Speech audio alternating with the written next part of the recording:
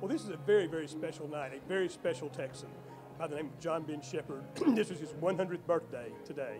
And he was a man that did many, many things, some of them out in the public, some of them behind the scenes, but he did so much to shape the state of Texas. John Ben was a legendary figure in Texas.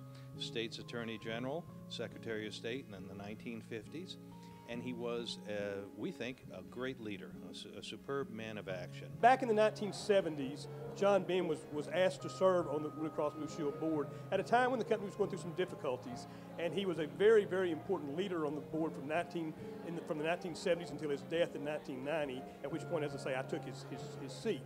But he, and just became, like everything else he did, he really breathed a lot of life, did a lot of activities, did a lot of wonderful things for the company. When we announced that we were going to have these activities, Blue Cross really jumped at the chance to be associated with them, and they believe in leadership and civic engagement like we do.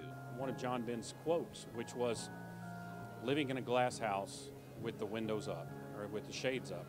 And it's, you know, he was a leader in Texas, and we need to teach the younger people about what his accomplishments were.